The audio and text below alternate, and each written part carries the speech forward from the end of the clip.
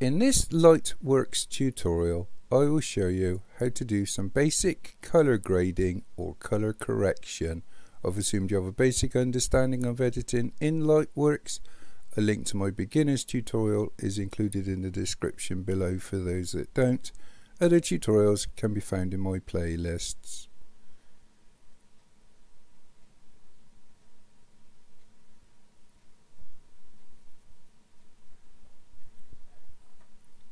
Okay, we've gone ahead and brought this clip into track 1 or V1 in Lightworks, and I've used this clip a few times in different tutorials. It's a lighting problem which creates a problem with the white balance, but I'm also going to show you how to do a bit of sort of grading as well, rather than just correcting this. So the first thing I would do in Lightworks is I would actually use the move forward to next cut stroke Q. This will take you to an empty part of this track, and just use your left arrow key, come back one frame, and look for the little green add AQ marker button and select this. Don't hit the delete, just close this down. What this will do now is it means that you can flick from both the beginning and the end quite easily, and as you can see at the beginning of this clip the colors are different than the end. Come up to the top and select VFX. Don't bother with any of this. What I would do on any clip, I would try and get this more uniform regardless of whether it's a white balance issue or not. So just select balance. Now one thing, especially when you've got color differences, which can happen when you're panning in a building or in bad lighting condition, is that, as I showed you before, things change. Now one thing I would get my head around is keyframing. They're indicated in Lightworks like a clock. So for instance, if I selected this keyframe here on the white balance, I got a few options. I could select the color picker, drag this over and select something that I know is white. Now the problem with this is, as clearly you can see, I've lost the detail in the background. So if I right click here, you've got an option to reset, and you can reset different changes, but in this instance I'm just going to select all. Select the keyframe, clock, and what you can do as well is if you select the color, you can move this about to improve your clip.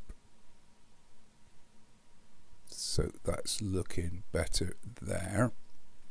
Now if I go to the end, I can do the same again. It would be nice if you could have an example to look at by doing a frame, taking an image from your first frame or any frames along and then compare them, but I don't know how you do that in Lightworks. So let's just have a look at this. As you can see, it's still not that good. So again, I'll change this color to try and match it up.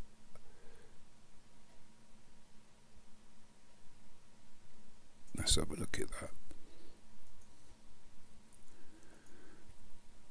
It's not looking too bad. So what I would do now is go to the curves. And again, you've got keyframe options here.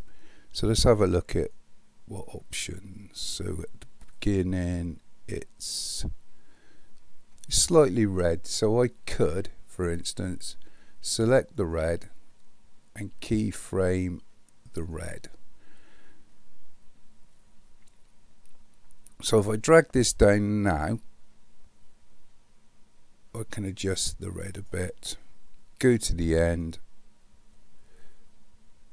and adjust the red here. to try and match up the clip.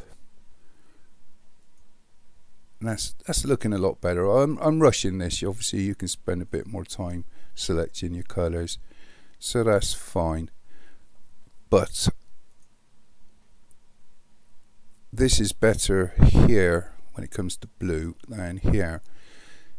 So because I want to change the blue at the beginning of the clip, what I would do is I would just go to the end, select the blue and select the keyframe, and then go to the end in this instance, and then go to the beginning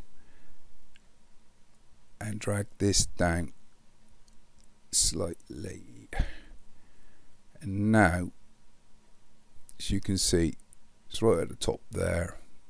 And okay, this still could do with a bit more work, but I won't go into any more changes here because it'll get boring. Okay, so we've sort of done a reasonable job of sorting this out, and now I would use the main board here. And the reason I don't like using this on any video editor, well, a lot of video editors, is you don't have a keyframe option here, but I could now try and improve the color by dragging these about. I'm not a great lover of these color wheels, to be honest with you.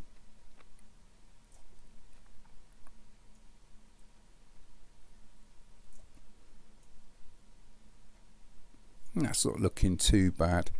And again, don't forget you got options here for keyframing, so you can change your contrast and your well, any of these settings at any point. You can put in markers along anywhere, and any change you make at any point. So if I left this contrast here, well, let's do this. If I select this here, and I can adjust my contrast up, sharpen up the video a bit maybe, and then go to the end,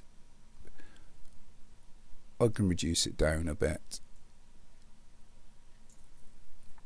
And as you can see, it says 9 here at the end and 22.7 here at the beginning. Maybe again you could keyframe your saturation or reduce it a bit. Brightness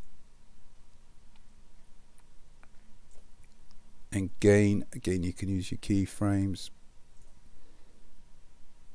Even change your gamma using your keyframes.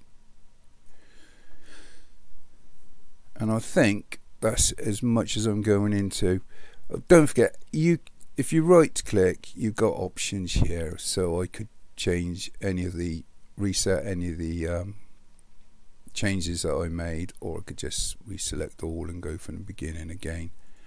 So I think that's as much as I'm going to do here. Hopefully that's sort of got you a rough idea of what you can do. As you can see from this original clip here, this one is not perfect. I haven't spent enough time on it, but it's a lot improved. All you do is just go ahead and render your video. Like I said at the beginning, I've assumed you know all about that sort of thing in Lightworks. So hopefully that's helped someone. Thank you for watching. Cheers.